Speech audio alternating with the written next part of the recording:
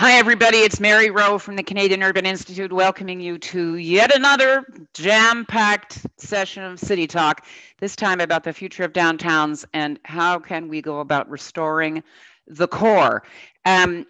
We host these things in various parts of the country. Last week, we were in Halifax for the week doing a COI local. And Panita will remember we were, that's right, Paul, we saw you a few times. Panita will remember we were in Edmonton doing the same kind of a process a number of months ago. We're coming west to your neighborhood, Nolan, in a couple of weeks. We're going to be in Vancouver and in Victoria in October.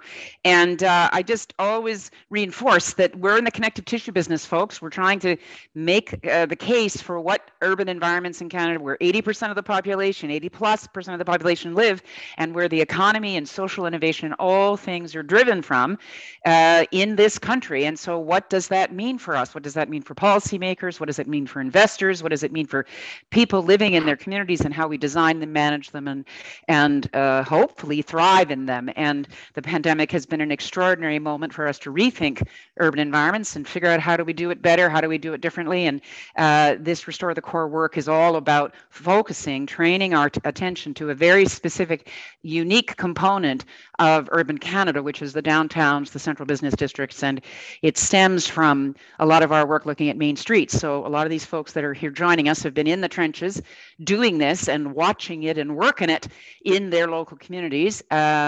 And we're just delighted to have them. Mark Garner was involved at the ground, the very beginning of this initiative. And so we're delighted to have all of you, and Paul, who also was, you all were. And they've been very patient as we've been trying to push to figure out what needs to change. I'm just going to encourage people to plug into the chat where you're coming from. As you know, we broadcast these live, and then we repurpose them and send them out and send them out and send them out. And they do get watched. There are lots of Canadians and Americans who lie in bed at night and watch a City Talk, go figure, or they show it to their class or they show it to colleagues. And so I'm encouraging people to do that, to always go in. We have 100 of these darn things. And there are so many people on them that have been so smart, said such smart things, and they have a lot of lasting time. You continue to learn as you watch again and you think again, and that none of these, as we always say, the conversation doesn't end here, it just begins. And so we encourage you to do that. And similarly, when you identify yourself in the chat, tell us where you're coming from, and also just know that everything you put in the chat stays in the chat, and we publish that too. It's because lots of people put great ideas and solutions, and before you know it, there's a parallel universe over there coming up with all sorts of important things. So remember on Zoom that you can hear us, but we can't hear you. We do have closed captioning. If it's driving you nuts and you don't want to see that little ticker tape thing, go to the bottom of your screen. You can disable it. And we just encourage people to put, as I suggested, questions in the chat, and we'll try to get to them on the program. As I said, Toronto's a national entity. Work at Toronto. CUI is a national entity. Every Canadian just shuddered when I said that, missaid that Toronto was a national entity. We happen to be headquartered in Toronto historically, but we have colleagues, including my beloved colleague in the planning department, Jen Parrott, who's in Ottawa, having moved from Regina. And so we continue to foster and build connections across the country. But here I am located today in Toronto, which is the traditional territory of many nations, including the Mississaugas of the Credit, the Anishinaabe, the Chippewa, the Haudenosaunee, and the Wendat peoples, and now home to many, many diverse First Nations, Inuit, and Métis people. Tomorrow will be our first National Day of Reconciliation and recognizing the impact of residential schools across this country and other forms of abuse and discrimination that continue to affect the legacy of how we've built our communities in Canada and how we've built our society in Canada. So tomorrow CUI will close. We are dedicating ourselves to some kind of active observance in the communities in which we work and live, to acknowledge this, to continue the journey of understanding what reconciliation really involves and what truth really involves. And I'm delighted to have Nolan on this call because Nolan has come from New Orleans, where he and I actually crossed paths post-Katrina, and he has some experience of other kinds of approaches to reconciliation across race and culture. And so I'm very appreciative that today is the beginning of that process, not the end. And tomorrow we will acknowledge that. And so, as I was suggesting, Toronto also home to Mississaugas of the Credit and Treaty 13 and the Williams Treaties. And it was interesting being in the East with you, Paul, and hearing how in Halifax the Indigenous connections are acknowledged, and in terms of unceded territories, and what the legacy of that is, and how you're, in fact, in that community with the Mi'kmaq, trying to figure out how do you embrace that, and how do we move forward together in ways that are just and reflective of the commitment this country has made to reconciliation with Indigenous peoples. So we provocatively called this session, "Are we talking about a revolution?" I talked to the Globe and Mail this week. He was with Alex from the Globe and Mail. He's a person not as old as me, but of a certain generation who got a kick out of that name. But we know that anybody under 50 maybe doesn't really get talking about a revolution, but those of us of a certain age appreciate, is this our 60s moment for really re-identifying, reimagining what our urban environments and particularly our downtowns need to look like? And so this report that Jen anchored with many, many, many contributors, including all the folks on this call and underwriters and inputters, and she's going to take you through it and just give you kind of highlights about what we're saying when we say, how do we make the case for the core? Remembering that I'm sure you guys will corroborate this with me. There are a lot of people across the country that sort of think, oh, really? Really? I have an anecdote about this, which is when I was in Halifax last week, I invited an old friend of mine who lives in Dartmouth, which is across the river, part of the regional municipality of Halifax. And now she's of advanced years and she's lived there all her life. And I said, would you like to have lunch on Saturday? And I said, I'm going to be over here in Halifax, this neighborhood. She said, I haven't come to Halifax during COVID. People that know HRM know that we're talking about a driving across a bridge. So downtown is not necessary, and Dartmouth has its own downtown, which complicates things. So I guess that's part of the question back to you, Jen, is how are we going to define downtowns, and what are they going to evolve and look like? So I'm looking forward to hearing what Mark and Panita and Paul and Nolan will say after you just get us started in terms of what you learned and why you think we need to be provoked to think about making the case for the core. So over to you. Welcome to Jen, who's in Ottawa at this very moment, fresh back from Halifax.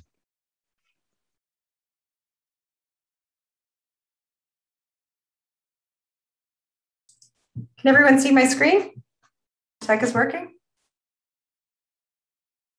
All set? All right. You look good. Good afternoon and good morning, everyone. It's a pleasure to be here today to give you a short overview of the Case for the Core report, which will provide the background and the substance for our conversation today. So as Mary mentioned, the Case for the Core report comes out of two initiatives of CUI, Bring Back Main Street and Restore the Core, both initiatives which are aiming to create healthy, vibrant, and inclusive main streets and downtown. And these initiatives bring together stakeholders and decision makers, are part of a national campaign and a national narrative, and are really aiming to evaluate possible impacts and inform outcomes. So the work for the Case for the Core report was started earlier this year to evaluate the specific challenges and needs of downtowns and central business districts in Canada's 8 largest cities, which will act as kind of perspectives which can be, of course, expanded across Canada's other main streets and downtowns. So at this point in the pandemic, it's obvious that main streets and downtown cores have been hit hard by COVID, and that bold action is needed. And that's really the basis for the Case for the Core report. We know our main streets to be symbols of urban life, providing essential and non-essential services to individuals, residents, and the home to many local businesses. And Canada's downtowns are providing a core identity to our cities. They are the economic engine. They're the places that attract workers, residents, and visitors, and also home to our educational and other institutions. To give you a sense of the importance of downtown, as noted in the report, on average, downtowns make up just 0.2% of the land area of their metro area, but they provide a home to approximately 4% of the residential population. They're home of 17% of jobs and 15% of their local GDP. Perhaps even more significant is that when we look at the combined outcome of the 8 cities that are profiled in the report, they provide 55% of Canada's overall GDP. And the impacts of COVID to downtowns and main streets, of course, are prevalent if you spend time in these areas. So we see a decrease in office workers, a decrease in public transit use and footfall, resulting in fewer customers and inactive streets and streetscapes. Downtowns that have emptied during the day and night are also gutting the hospitality industry. And this decline in industry, of course, is in contrast to the challenges of providing and continuing to provide safe services to our vulnerable populations throughout the pandemic. So with these combined factors, Canada's downtowns in many ways have become these places of great contrast and areas of high anxiety or uncertain futures. So the report aimed to answer several questions. What are the core functions of our downtown? And the report outlines 9 functions of the downtown. What trends have impacted the downtown during COVID? What are the possible scenarios or implications from for our downtowns based on COVID and future recovery? And what bold ideas can we take away from our current learning and experiences to transform our downtowns? And throughout this work, several issues became apparent. So downtowns throughout Canada and internationally are on different trajectories. That is, some towards decreasing affordability and diversity, but others towards abandonment or neglect. We realized through this work that restoring the core as it is or as it was isn't the best or only option, that this is really an opportunity to rethink our downtowns. And the Case for the Core report really aims to provoke new questions and to rethink our downtowns for a different outcome for recovery. Using the methodology of strategic foresight, the Case for the Core report evaluates and imagines some possible outcomes for our downtowns. And I'll take you through the 3 scenarios that are envisioned in the report. Scenario 1, titled When the Lights Go Out, imagines a downtown which includes continuous exodus, so businesses and residents continue to leave the core of the city. And this results in disinvestment from the public and private sectors. We see an increase in commercial vacancies, resulting in both living wage and low wage jobs leaving the core. Retail and service industries, of course, struggles to survive and either close or move to other parts of the city. Vehicles dominate in terms of mobility. Social service demand continues to increase, but organizations struggle to provide the services needed, and there is a perception of downtown as being unsafe. Scenario 2 is a continuation of where many cities were on, the direction many cities were going prior to COVID. So this we've titled Nothing's Going to Change Our World, really a continuation of the status quo. And this resulting in greater inequalities, unaffordability, or lack of flexibility or innovation. So increasing housing prices, causing displacement or homelessness, a flexible work model that is now embraced, but creates inconsistent activity downtown, which makes it difficult for businesses to stay.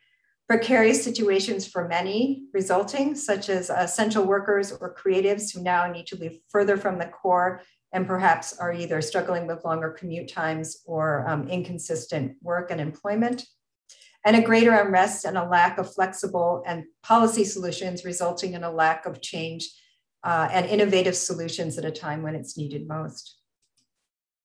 Scenario 3 is the desirable scenario. And this is where we come to talking about a revolution. So this is a scenario in which we re-envision or reimagine our downtowns as diverse, inclusive, and vibrant.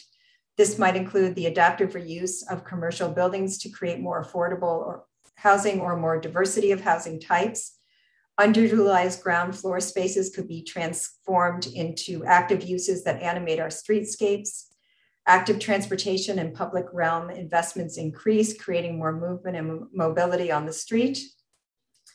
Infrastructure is enhanced, including serving those who need it most. New models of community policing are established, creating a greater social support system, and social cohesion is restored. So this including social justice, reconciliation, and restorative justice, which is not only present in the activities in our downtown, but also in the way that we name and use our public spaces and our streets. So the goal of the next round of work coming out of the Restore the Core report is to really focus on the choices we make today in order to enhance and change our futures for downtowns and main streets. So this means evaluating the decisions we make to create equitable, vibrant, flexible, livable, and resilient communities. And using the Case for the Core report, CUI will work next to workshop scenarios in the report in cities throughout Canada. So we spent some time in Halifax last week workshopping the ideas in the report to create context-sensitive responses that could help to shape this recovery. We hope to share ideas and lessons nationally and beyond using the platforms we have, including City Talk, our Bring Back Main Street initiative, our Restore the Core initiative, and other collaborative and partnership projects, and to really be able to test different solutions on the ground. So not only talking about the recovery and the ideas behind the report, but really helping to enact them on the ground. And finally, to engage governments to be a part of the solution. I'll now turn it over to Mary and the panelists to lead the discussion on possible outcomes for recoveries of our downtowns and main streets. Thank you, everyone. Thanks, Jen. Again, I think this is, in March of this year, we had a big thing with people. We had a number of people from around in Europe and in the US talking about what was happening in downtowns. It was a kind of Mel Gibson-like dystopia happening in a lot of places. And some of those people continue to advise us. And we heard both from Richard Florida and Bruce Katz earlier in the week when we sent them advanced drafts. They're continuing to reinforce that this is a discussion that needs to happen. I have my own little anxiety here, which is that people are so fed up with the level of inconvenience and stress and uncertainty that they've had to live with, that they just want it all to go away. And they think it's all going to be fine and we're going to go, they just want things back to normal. And there are, I think, even people who will walk along a street, for instance, a main street, see that there are a lot of people and think, oh yeah, well, we're good. I'm interested to hear from you folks whether you think we're good. And Puneeta, I'm going to go to you first because Alberta is in the throes of a very intense experience of COVID in a way that is, I'm sure, just unbelievably stressful and disheartening for all of you. And so you're not anywhere near post-COVID. And I want to get a sense from you, but you're also in jurisdictions where your downtowns in Alberta have been struggling for a bit longer because the economy started to transition a number of years ago. So you've been in this kind of shock reimagining mode perhaps longer than some of our colleagues have. And so you got the jump on us. So can you just talk to us a little bit about what your perspective is about this focus and what you're seeing and what you think needs to be the way in which we're going to get people's attention about why we need to make a case for the core. So I'm going to go to you first, Puneeta in Edmonton. Yeah, thank you so much, Mary, and thanks for that summary, Jennifer. This is such an important report. Calgary in Alberta in particular has really sort of been this case study, this cautionary tale about a downtown that is, super reliant on one particular industry in their case, that is hyper reliant on a very sort of corporate office, traditional central business district. But yeah, you're right. Like Edmonton hasn't been that far behind, and our office vacancy rate is now creeping somewhere around 20%, which is a pretty key indicator for us because our residential base is not huge, and that is one thing that also sets us apart from some of our peers. So we're very fortunate that we're actually in the middle of a municipal election right now in Edmonton. It's October 18th, and we've been able to have our downtown truly be at the forefront and the center of the conversation about this election, which has been really helpful because it helps us cement this as a priority for the entire city. Everyone is talking about what happens when a downtown, ceases to be vibrant, ceases to be attractive, ceases to encourage, businesses to locate here and residents to want to live here. Some of that is helpful, again, pointing to Calgary and looking at their tax shift, really having their tax base, $250 million in 3 years, get shifted to neighborhoods outside of the downtown. So we're doing everything we can to prioritize this conversation with all of our candidates for mayor and for council. And this COVID situation that Alberta is in is devastating because we were just creeping back to some form of normal. Things were feeling okay. And now we're under another mandatory work from home order. And just the uncertainty at this point is absolutely devastating. So I think it's safe to say that we're all holding our breath a little bit right now. Yeah, you must feel like you're in this stop start, hey? Yeah, yeah, I can't even, the number of conversations I've had with businesses who rely on office worker traffic, on residents who, felt like, oh, people are back, I feel safe again. And then now we're right back to where we were. Like, it just, yeah, it's the whiplash. It's the constant low grade stressor that's just there, that is grating on everyone's state of mind and mental health. And you can't plan. You can't plan for your business. You can't plan for your life. You can't say definitively as a downtown resident, I'm going to stay downtown, because it feels like everything is stacked up against you. Yeah, I mean, it is, as you say, it just sort of makes any kind of remediation almost impossible for you at the moment. You've got to still get them into cope mode, right? Yeah. I know that Ottawa, the city of Ottawa, has a similar experience because the government of Canada is not coming back, so they have not had the experience of the fourth wave quite acutely as you're having it, but they have two major employers, the office worker sector that's employed by the government of Canada, and the tech sector, none of which is coming back into their offices. And so what, and what's going to happen to their central business district. Okay, let's go to you, Nolan, if we can, and hear from your perspective. You're a newcomer to Vancouver. You have a history there of downtown having, I would say, a kind of visceral experience of the conflicting uses of downtowns, because the downtown east side is right in downtown, and you have a large population, a vulnerable population that exists, and you will coexist. And now we have a contaminated drug supply. We have opioid deaths outnumbering COVID deaths along the West Coast. And so I'm assuming that is going to inform your recovery strategies for your downtown or downtowns. So welcome to Canada, Nolan, and welcome to your gig in Vancouver. And we're keen to hear from you what you're seeing and why you think restoring the core is an important conversation that we need to have. Sure, and thank you for having me. It's quite interesting, the similarities that you wouldn't imagine between a place like New Orleans and a place like Vancouver. They're both surrounded by water, but after that, you would think that's where the similarities would end. In New Orleans, Mary, you'll recall Charity Hospital closed after Hurricane Katrina, and Charity Hospital was the public hospital where everyone who needed mental health services was treated. And because that hospital closed, we saw an uptick in homelessness, an uptick in distressed people in the community. And because of the climate of New Orleans, we also saw an increase of people, even after Hurricane Katrina, gravitating towards a city where they could exist year-round in relative comfort.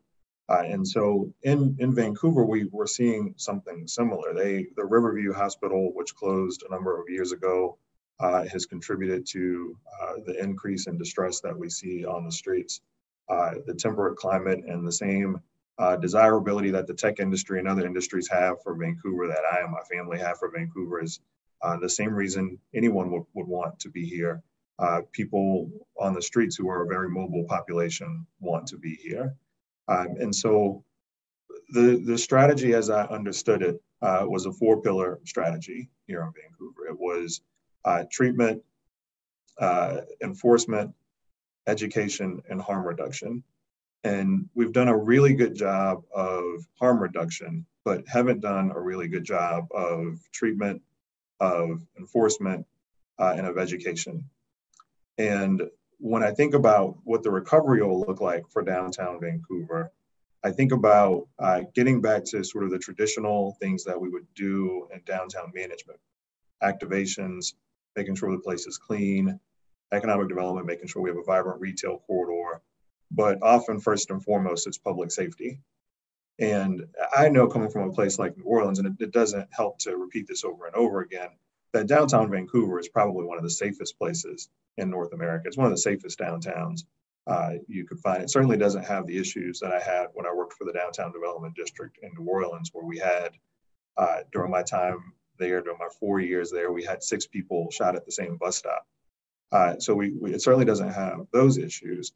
But when you walk down Granville Street and it's not as populated by office workers as it once was, but you see people who are harming themselves, that makes you feel unsafe.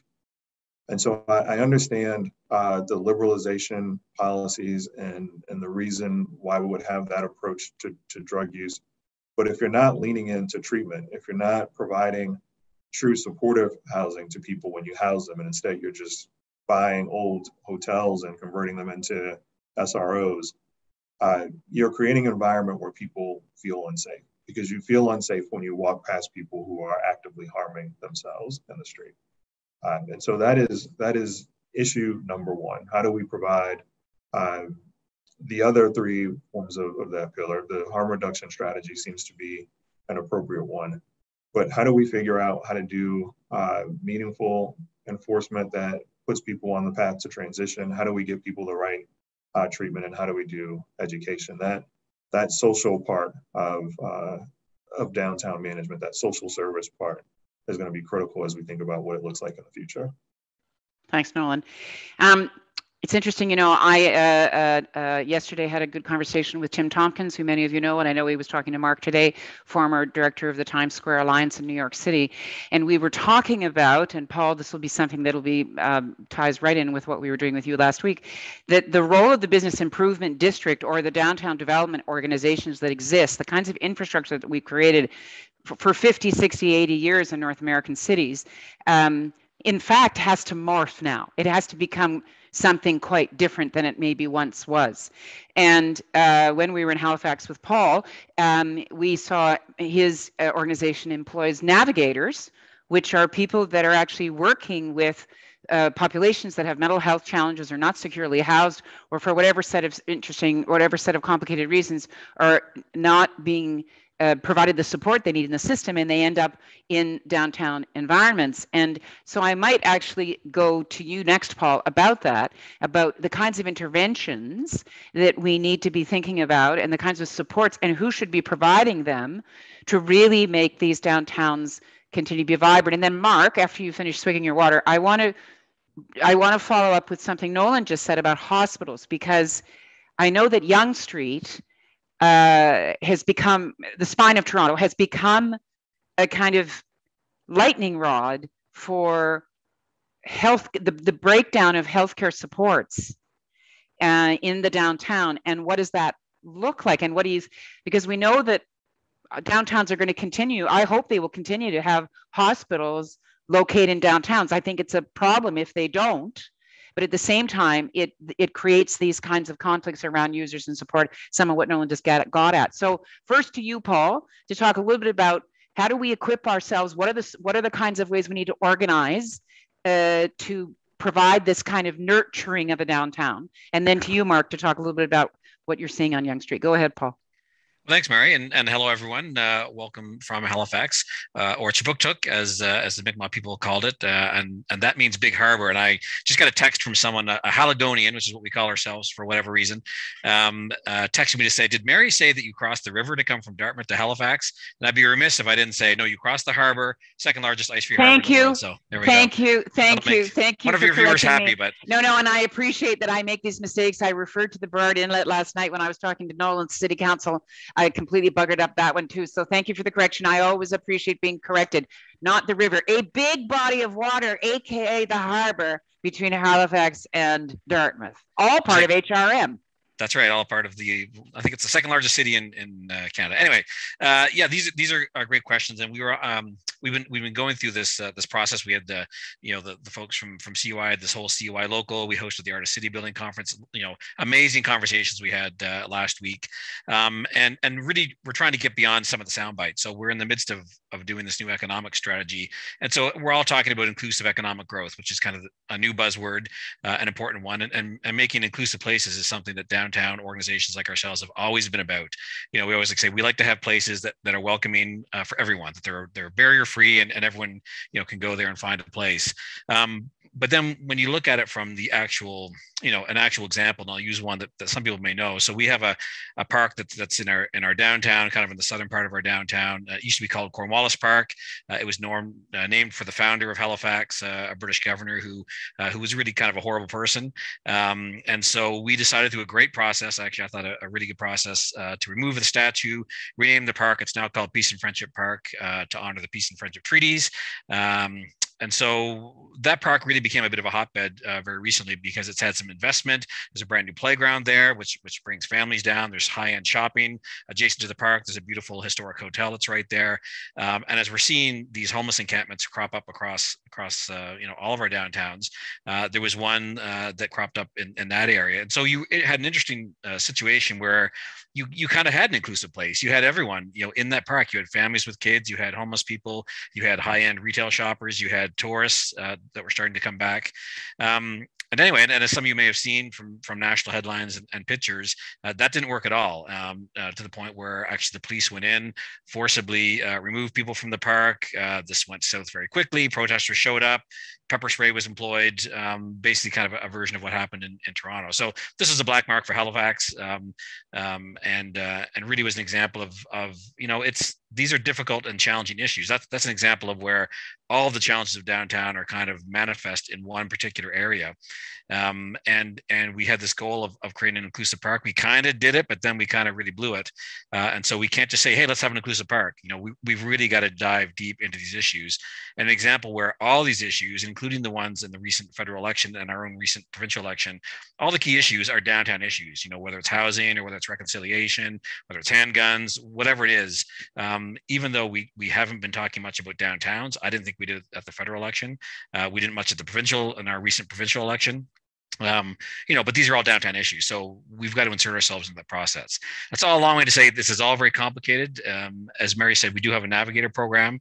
That's essentially an individual. He's a social worker. He's funded by the business community. He works for the business community, but his main role is to engage with street involved individuals, to try to direct them into services or housing or employment, or even just to check on them to make sure they're doing okay on a daily basis.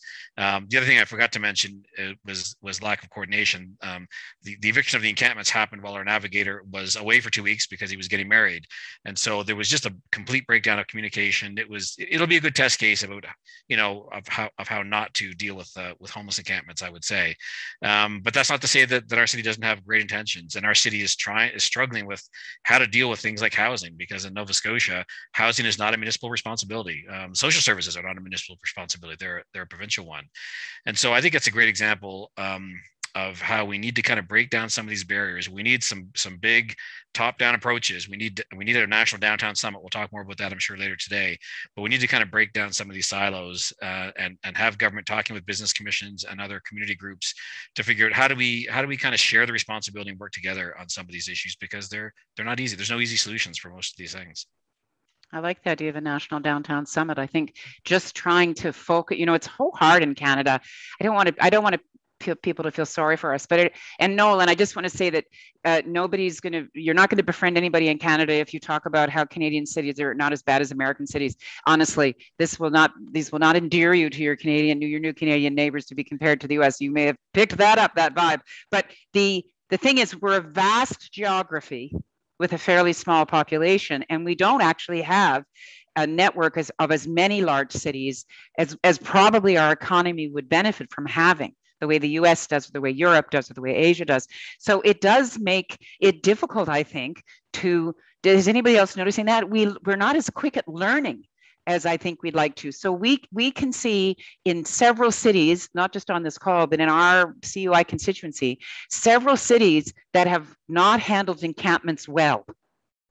We have not been learning from each other about this approach doesn't work, that approach, it would be better. And so I keep hoping that through this pandemic and through the different channels and networks that we've been establishing together through City Talk and City Share and City Watch and all the different platforms that we're all creating, and the Bring Back Main Street stuff and the International Downtown Association, that we're trying to elevate our learning so that we if one city screws it up, another city can say, well, we're not going to do it that way. You know what I mean? Like it's and even for people to realize, and I don't think most people realize, that business improvement areas and districts have social workers on their staff. I do not think people get this.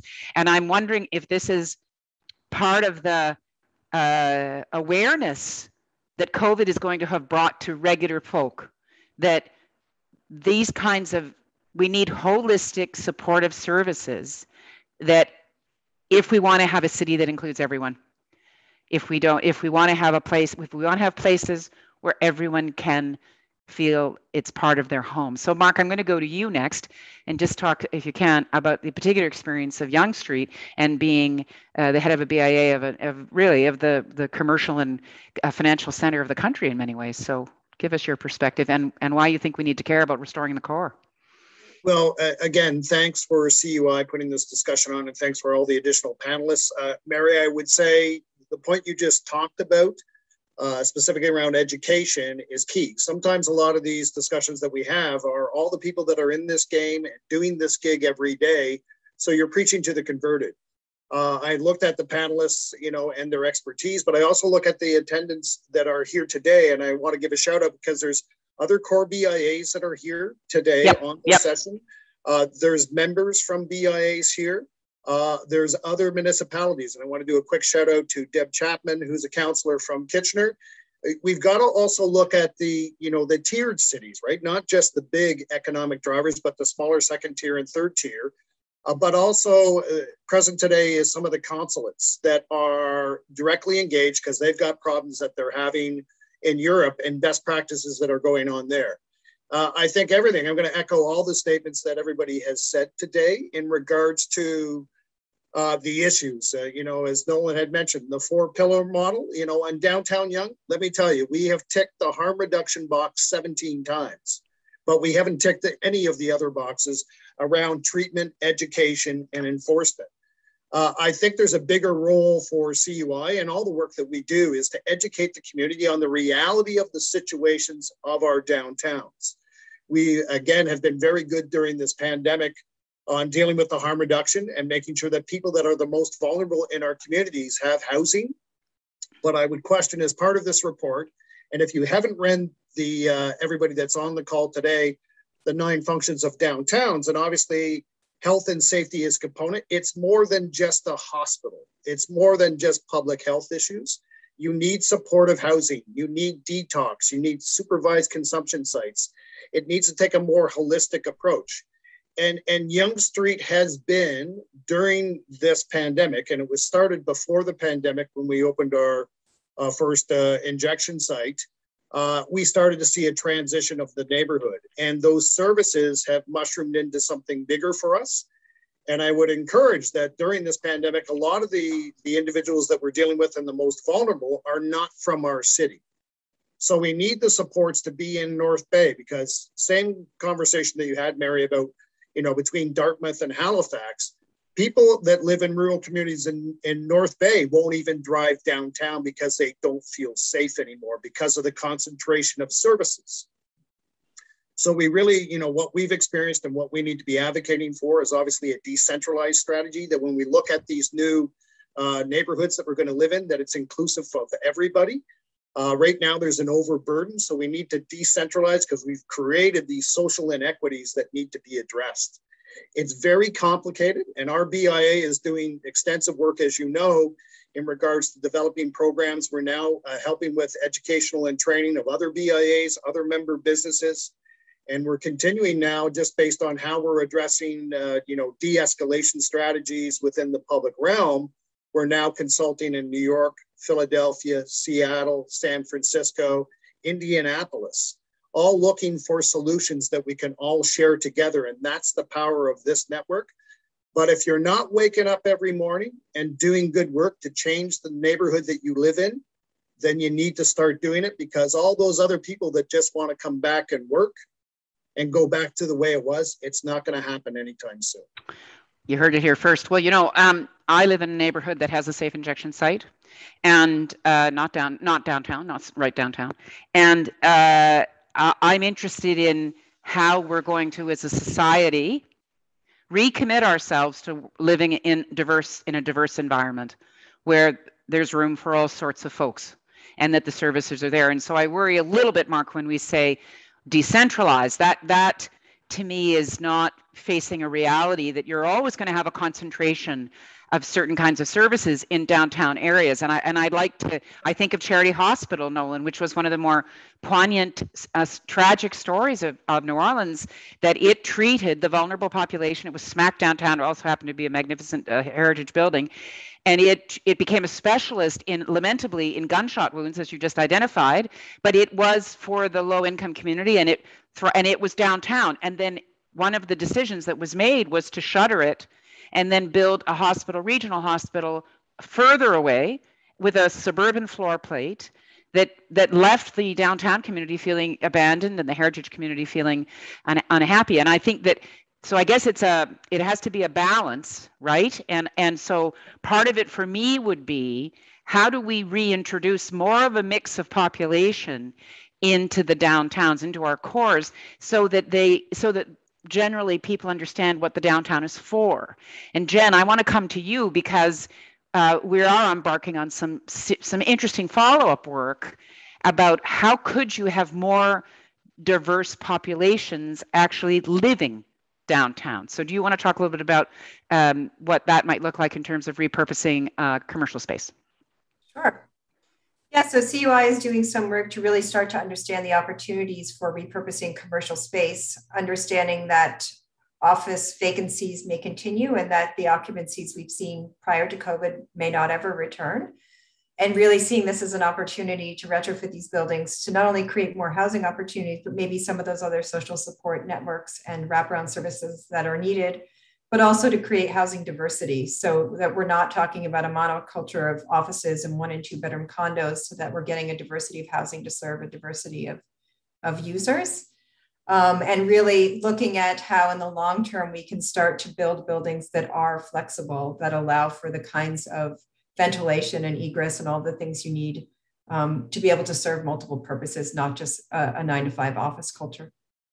I mean, you guys know the anecdote, I've shared it before, that after 9/11 in New York City, a decision was made by the Borough Planning Department, Manhattan Borough Planning Department, that they would change the zoning and encourage the Lower Manhattan to develop into much more mixed use. And so they introduced residential, tons of creatives went in there, different kinds of not-for-profits, and now it's a really vibrant mixed neighborhood. And it's the poster child I always use when people predict that won't work, and then it did. So what do you think the resistance is, guys, and gals, to investing differently? So there's a question in the chat from Frank Mealy. Hi, Frank, about, do we have the right financial incentives in place? Does the federal government, for instance, need to free up some cash? They've provided a small amount of money to encourage what Jen just described, office conversions, and so have the municipal government of Calgary, for instance, has committed to some money to do that as part of its downtown strategy. Do you think it's about money, and could we create some different kinds of financial tools that could be made available that would allow downtowns to morph into something else? Anybody got some suggestions or reactions to that? Yeah, go ahead, Mark, you first. Yeah, I think, Mary, it's a great point. And when I talk about, to your point around, it's about density of services. What we've seen on Yonge Street as an example, not only are we dealing with Torontonians that live here, but also people that have come from rural communities, because this is where the services are. So let me just stop you, because that's true for everybody. That Paul has that. Yeah. All of Nova Scotia is coming. Nolan has that. He gets the whole West Coast. Panita has that. All of northern, not just northern Edmonton, not northern Alberta, but she gets northern Manitoba, northern Saskatchewan. They all migrate. So do we need? I don't think we'll ever stop that, right? So, so are you saying, okay, so you want to be funded differently? Okay. That's where it gets into the funding model. We have to open up the funding, right? Obviously, the federal government's got the cash. The provinces have the issues, and the urban environments or the cities have the problems. So we've got to open the financial plumbing in a better way. It's obviously, clients are coming into our community because they can't get services in North Bay. They can't get services in Sudbury. And that's when I talk about a distributed model. It has to be inclusive within community.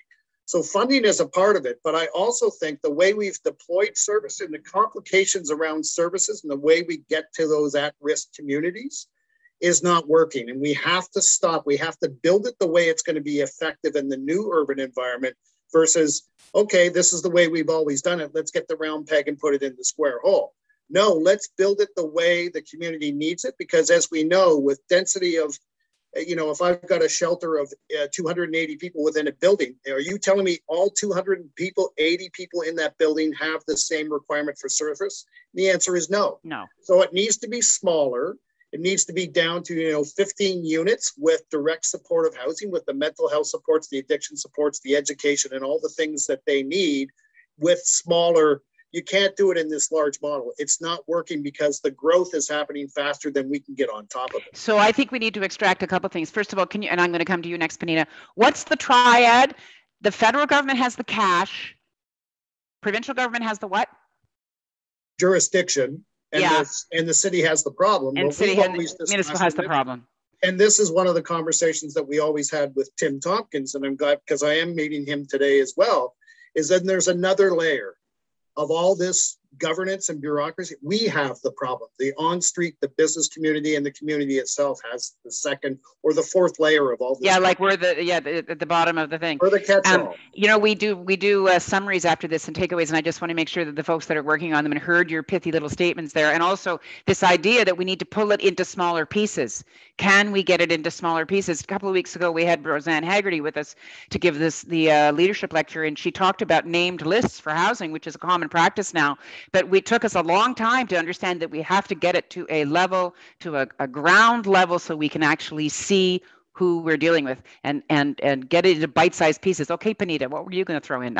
I started with, are there financial incentives or different kinds of financial arrangements? If you guys want to swing back to that, if possible, go ahead. Yeah, I'll swing back to that. But just to pick up what Mark was just saying, one of the most fundamental challenges we've had here is this complete breakdown in that triad. So from the federal government to the provincial government to the municipality, and then us as a downtown.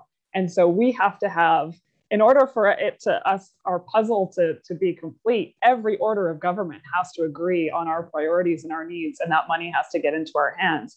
And right now we have a complete breakdown between our municipal government and our provincial government, and a complete breakdown between our provincial government and the federal government. Yeah. So for us, it's like another reason it feels like a losing battle every day. It feels like we have a provincial government who has prioritized the needs of rural Albertans, which is fine because there are significant needs there too. But again, we hold 80% of the population here between Edmonton and Calgary. And it really feels like our needs are being fundamentally ignored or misunderstood or ideologized, whatever the right word is. I get it. It's certainly, it's been polarized, hasn't it? And the dilemma that we know, which CUI hears all the time, is that the way that political representation is organized, there are many, many more seats in provincial and federal, in the provincial legislature and in the federal House of Commons that come from rural environments. That's one piece of it.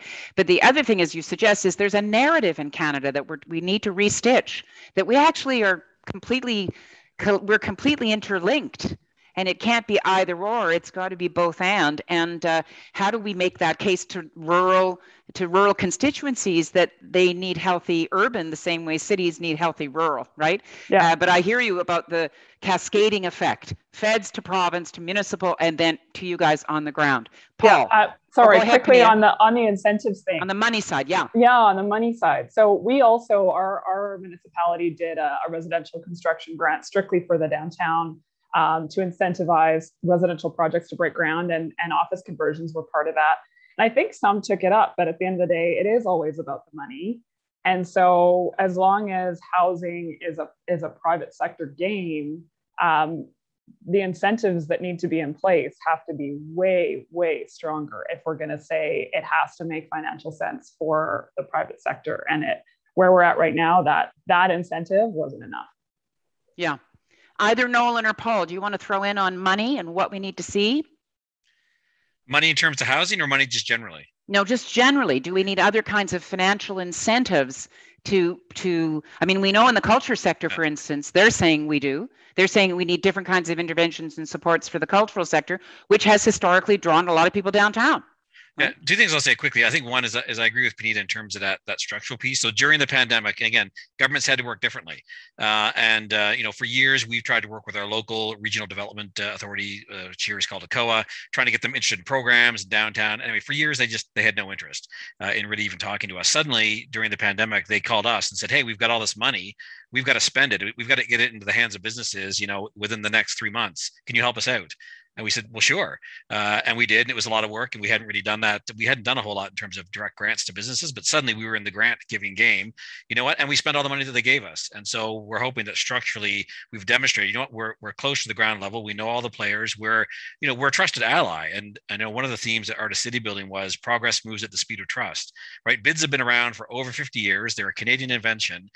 Yet most people, the general public, but even governments and people that should know who we are and what we do, don't. That's partly our fault, I guess, maybe in the way we brand ourselves. But by this point, we should be trusted partners. We should be a trusted fourth level of governance. And even if the feds don't trust the province doesn't trust the municipality, they all should trust us just based on the track record that we have. So I'm not sure how we get to that, but I think we've opened up some of those doors during the pandemic. So we've got to make sure that we don't lose those connections. The other thing I'll say quickly on housing is, and we've only had a housing crisis in Halifax, Nova Scotia, really for the past 6 months. It's kind of brand new for us. Suddenly, we've got this huge problem, and now we're looking at what's Vancouver done, what's Toronto done. One of our colleagues that Mark will know well, Kate Jonkus, used to run downtown Seattle, and then lo and behold, she went from that gig to being the Seattle city manager, which is kind of what we all dream of and think that we should be doing. And she dealt with housing there, and then she left, and then is now in the private sector, and she's doing all sorts of interesting housing work in Seattle. And her comment was, this is something that governments have to work on, but government's not going to solve this problem. You need to have the private sector, and you need to have all sorts of different developers. And what she's focusing on is not-for-profit developers that are actually attracting private investment, because you can make money, on non-market housing. It may be a lower rate of return than you're going to get somewhere else, but it's not like it's a loser's game. So we've got to figure out how do we unlock all those savings and private equity that's built up over the pandemic and get people investing in housing. Just remember, $212 billion sitting in Canadian bank accounts, apparently. It's a staggering amount. We've got a couple of questions in the chat. So, Nolan, instead of going to you on finances, I'm going to let you know what else is on people's minds, and you can choose what you want to respond to. One is, let's be like Sweden. Thanks, Lars. And let's see if we can get a municipal income tax. Can we find ways for municipal governments to collect more resources themselves, be held accountable for how they spend them, and maybe disrupt the cascading hierarchy that Mark summarized. The other thing is that a former mayor of Toronto and a former retired senator is who's in the chat, Art Eggleton, is asking a question about transit. That we see fewer and fewer people on transit, and they are using their cars because they feel safer in their car. And so what's the potential impact of that in terms of how we restore the core? So over to you, Nolan, first. Sure. So I'm not in a position in BC to advocate for greater taxation. That would not be the position that I would take. I would say that we do need better service. And one of the challenges that I have found, we just did an activation on Granville Street, a pedestrianization, and trying to make the case to the city that city resources would be beneficial and that this would be a good use of city resources was challenging because the municipal government doesn't collect any sales tax. We've had the same challenge when trying to argue that we should bring in FIFA in 2026 or any other number of large events or small activations. The city doesn't see the direct return on any of that. And many other major cities, when we're talking about doing festivals, events, activations, the city knows that it'll recoup their value, their investment, because they're going to collect an increase in that sales tax. Well, if all you're collecting is property tax, it doesn't matter whether the stores are busy or they're empty at some level. Nolan, would you, I mean, I know you're new to the jurisdiction and I appreciate your learning. So you're not going to come out too boldly in any of this stuff yet, but at your council last night, it was talked about whether we should look at new value capture.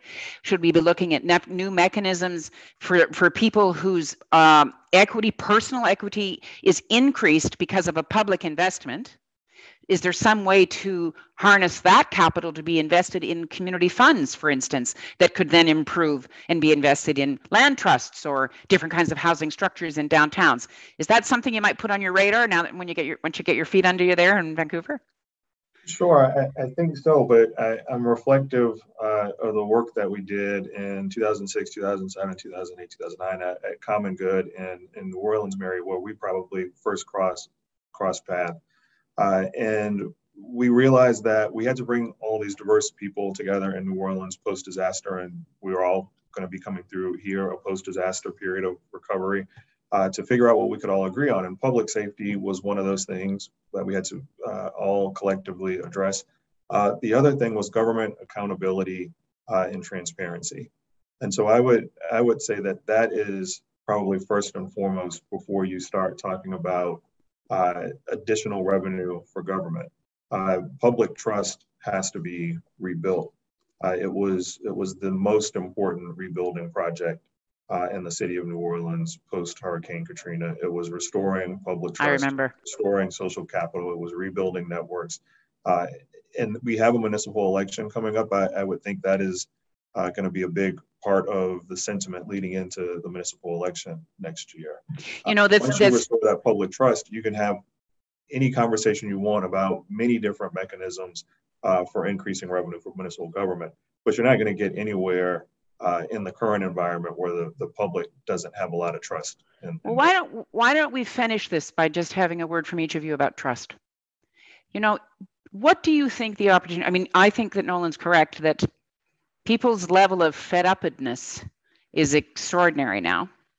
People are throwing gravel at politicians. They are, protesting all sorts of things that polite Canadians wouldn't have anticipated would be protested. I think there's a need for us to reestablish trust. And I'm wondering, what do you think the role of downtown could be? Some of the great experiences that any of us have been in some kind of collective experience that was probably took place and we harnessed ourselves downtown. So trust, Mark, thought on how we can restore trust. Oh, that's a big one, Mary. I think it came out clear in the report about, we're at a phase of massive rethink in the way we do things. And we have to really look at an opportunity that we've got in front of us to transform.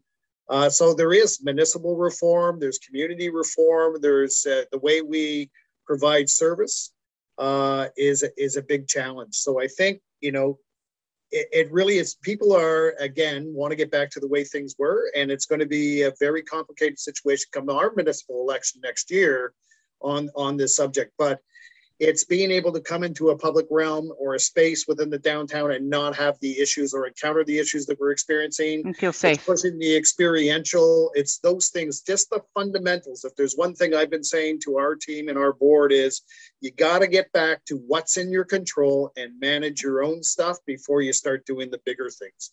We're back at a refocus. Work at the hyperlocal. Remind ourselves why cities matter. Panita, what do you think? Something to build trust.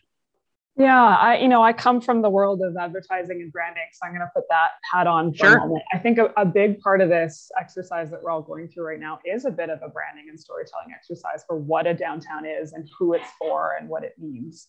And so that's what we're doing here. And part of that is all the positive activations that we've all talked about doing, like, inclusive public spaces and prioritizing pedestrians and some of those things. But it's also really thinking about, who values the urban experience. What is it that brings all of us together? And it's usually that we are people who appreciate our differences. We appreciate diversity. We want to see an equitable and inclusive community. And so that means working with law enforcement and all levels of government and our business community and our social agencies, bringing everyone to the table with this shared vision for what a downtown is and means. And how we can all work together to achieve that. Paul. We talked a little bit about this at the Artist City building is, we're becoming more isolated, right? Social media isolates us with people that we agree with, our neighborhoods. We tend to live with people that are the same socioeconomic class, right? We're losing kind of attendance in faith communities. We talked about that. So what replaces all that? And really that is a role of the downtown, right? Whether it's the farmers market or the city square, right? Downtowns where people gather to protest is where they gather to celebrate. And so maybe we just need to be a bit more intentional with how we do that. Now it's tough to do, of course, during COVID because you can't bring large groups together, but I just think think back to conversations we've had, when we're doing a new downtown plan where we have to have heritage advocates sitting beside developers and say, we need to figure out a way to work together. And in those days, it wasn't about just, making snide comments on Twitter, which I occasionally enjoy doing myself, but really I'm trying to weed myself off of.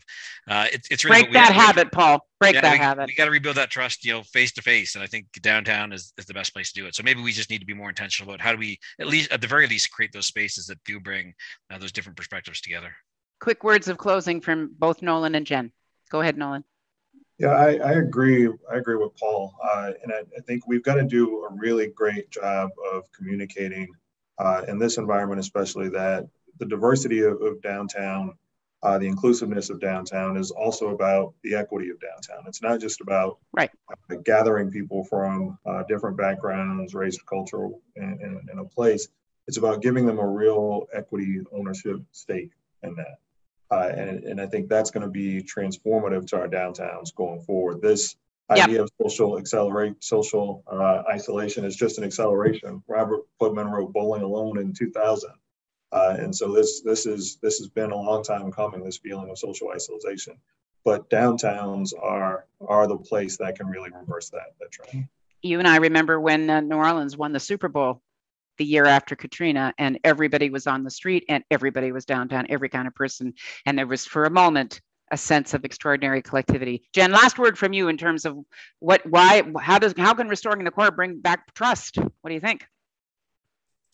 Yeah, I mean, I would say as many of the panelists have hinted at, it's, that downtown is often where it sort of exacerbates the best and the worst of who we are. And I think, so coming from having lived in New York City is that, people called the public transit system the great mixer.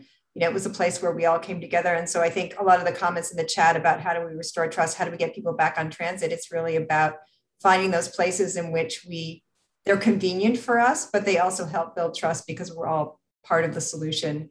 And we're all interacting in a space and realizing that we rely on many of the same systems, despite our social or economic backgrounds. Well, hats off to all of you who are continuing to work every day, as Mark suggested. You wake up every morning and you say, how do I make my neighborhood a better place? It's important that we have this conversation together. We had a great group on the chat, former senator, former councilor, former mayor, current sitting members in the federal legislature and the House of Commons. Always good to see all of you, and lots of folks working in business improvement and business development and economic development. So we are a mighty constituency, gang, and we need to bring a lot more people under our tent with us. At the end of this broadcast, you're going to see a questionnaire go up, a little quick survey telling us what worked and what didn't. Tomorrow, as I said, Orange Shirt Day, National Day of for Truth and Reconciliation. I hope you can take some time to be reflective and think about what the implications of that is for you and your work and in the way you live your life and the way you interact with your place. Next week, we're going to continue to promote Main Streets and how Main Streets need to recover. We'll be talking about creating Main Streets, and I hope you'll register and you'll see the link in the chat. Thanks, everybody. Have a great rest of the week. Lovely to see you from coast to coast. Panita, hang in there. This too will end. You'll get through it, and we all will continue our dialogue about how do we restore the core. Thanks, everybody.